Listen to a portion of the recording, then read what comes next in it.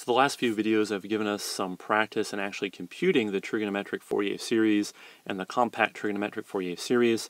Let's go ahead and spend some time just investigating some general properties of the Fourier series, periodicity, convergence properties, things like that. So this and the next video talk just more generally about general behavior of the Fourier series. So first of all, if it hasn't been obvious, the trigonometric Fourier series is always a T-naught periodic function. So every time we end up with a trigonometric Fourier series, that representation is a periodic signal. And it's periodic with whatever the period was, or the time interval that we used to do the expansion.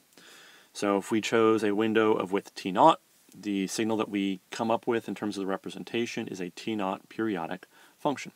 So this right here is the compact trigonometric Fourier series representation. For convenience, I'll just call it phi of t, and we can show very easily that phi of t is T-naught periodic. So we can do it just by a very direct computation. So let's evaluate what phi at time t plus T-naught is. So that means take every t on this equation and replace it with t plus T-naught. So the t that was there originally has been replaced with t plus T-naught. I can go ahead and distribute this right here. So that becomes n omega t, n omega T-naught. Remember how omega and T-naught are related. Omega naught is always 2 pi over T-naught. So if I replace omega naught with 2 pi over T-naught, the T-naught here and the T-naught there cancel, and I just have 2 pi. So I end up with 2n pi right here. Cosine of an argument, adding 2 pi doesn't do anything. Adding n times 2 pi doesn't do anything, right?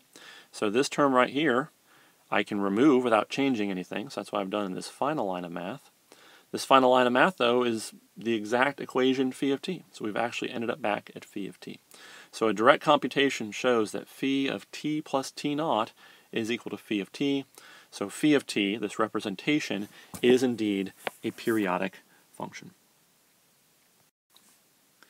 What does that mean for us? That means if we are trying to represent a signal that is periodic with period T-naught, then the representation of that signal will be good for all time, because the Fourier series representation is periodic with period T-naught, the signal is periodic with period T-naught, they match then for all time.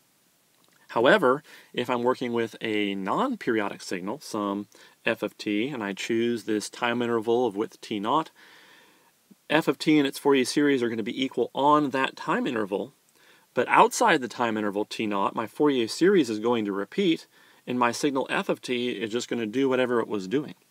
So outside of the time interval T-naught, we won't match a non-periodic signal. That's really why, for the most part, we tend to say we use the Fourier series to represent periodic signals only, because we tend to want a representation that is good for all time, not just some time interval. It's okay to do it just for some time interval, but be aware, if you work with a signal f of t and represent it on a time window from, say, 0 to T-naught, that representation is only good on 0 to T-naught. Times outside that, the Fourier series and f of t aren't going to match up. It's only when f of t is periodic, then they match up for all time. The next concept we want to talk about is what we call the Fourier spectrum. What have we been doing? We've been trying to write signals f of t as a sum of sinusoids of different frequencies, DC, the fundamental frequency, all the harmonics on the fundamental frequency. And those frequencies have amplitudes, C0, C1, C2, etc.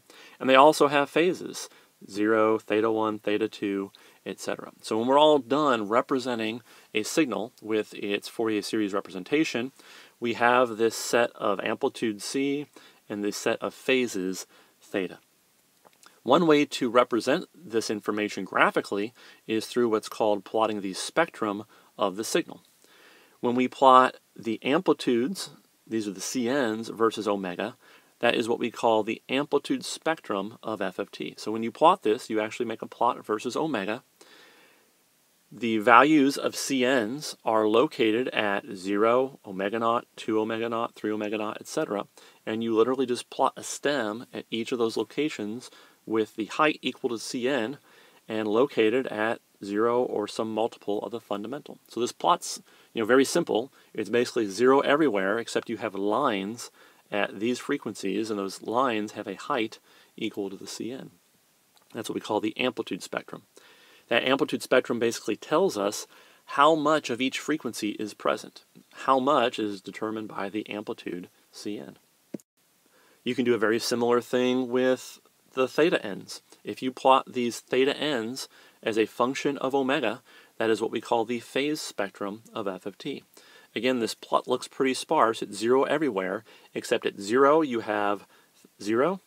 At omega naught you have theta 1. At 2 omega naught you have theta 2, etc. So it just consists of these lines plotted as stems as a function of omega.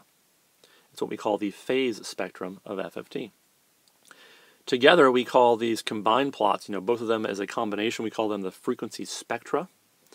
If we have the frequency spectra, so if I give you either these lists of numbers, or if I represent those lists of numbers graphically with the amplitude spectrum and the phase spectrum, and I give them to you, you can look at those plots and you can go construct f of t, because you know how to take those numbers and plug them into the equation.